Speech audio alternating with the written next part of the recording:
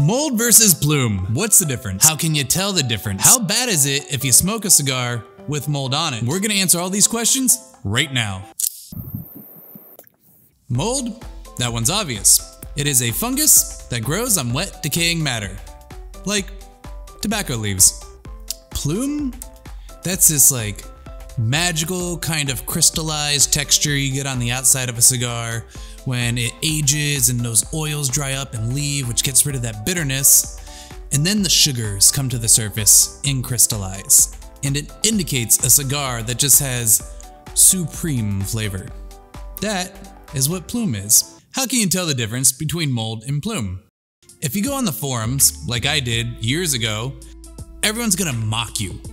These guys on these forums, they're just like sick of people asking this question, and they're like, oh, if you're new to cigars, which many people are, you know, get bent. We're not gonna tell you the answer, go figure it out for yourself. But the answer is so simple. Even if you Google mold versus plume, you'll have big websites like Holtz and JR Cigars and Cigar Aficionado that say plume is a thing and it's white, whereas mold is colored. But that is not the case. One day, I was browsing around the cigars subreddit and somebody asked this question, and I just wanted to go in the comments and see this guy get roasted like I have in the past. But there was a bot that posted a link to a study. The guys over at Friends of Habano said, hey, if you have a cigar that you think has plume on it or bloom, send it to us and we're gonna have it tested. A lot of the cigars that they received looked similar, so they broke them down to 10 different cigars that had a very different, distinct kind of substance on it. When the lab tested all 10 of those cigars, every single one of them came back as mold. After that, the good people at FOH put out a bounty, said if you can provide a cigar that has plume on it, we'll give you $250 worth of credit at our store. They didn't just accept any old cigar with a white powdery substance on the outside, they were looking specifically for a crystallized kind of texture. And to this day, they have tested 22 cigars, and every single one of them has been mold. Even after this study came out, there are still people that defend the fact that plume is a real thing and not just a myth. Over at Stogie Press, somebody wrote a very good article that made a case that there is such a thing as plume, so those oils that crystallize, they are great in the absolute perfect kept conditions. But if you keep that cigar just a little too long, it'll turn into mold. So the debate still goes on. However, nobody has proven, without a doubt, that plume actually exists. So that begs the question, why is this such a heated debate? Why does that even exist? I mean, it seems definitive that plume doesn't exist. Well, where there's cigars, there's money. And where there's money, there's corruption.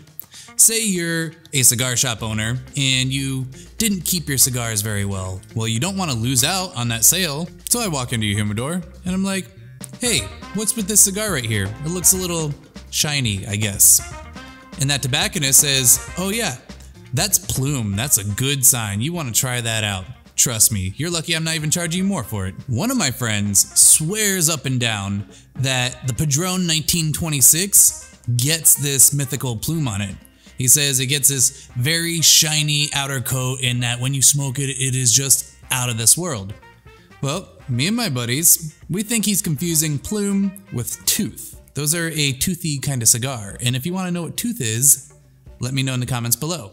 Well, let's say you fell for one of these snake oil salesmen and you bought a cigar that has mold on it thinking it was plume and you smoked it.